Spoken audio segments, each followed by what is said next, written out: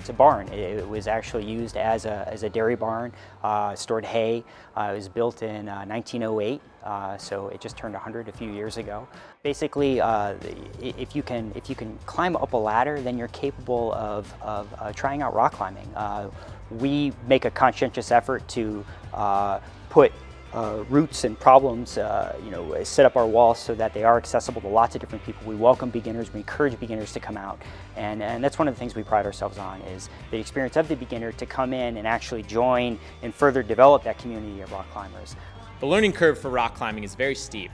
You come in at the beginning feeling like you have no idea what you're doing, but very quickly you discover how to move yourself efficiently on the wall, how to relax, how to calm down.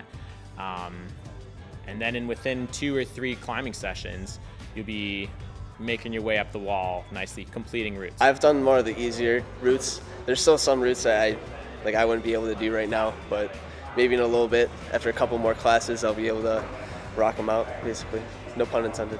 There's a lot of girls that come and climb, and there's a lot of really, really, really good girls who come and climb, and they're like 5 feet tall or shorter.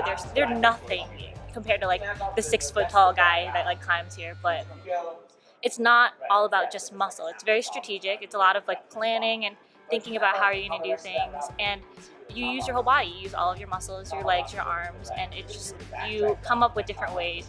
I think if you're shorter or you don't have as much muscle, you get more creative with the way you climb, because you try new things to reach different holds. So it's more, I think it's more fun.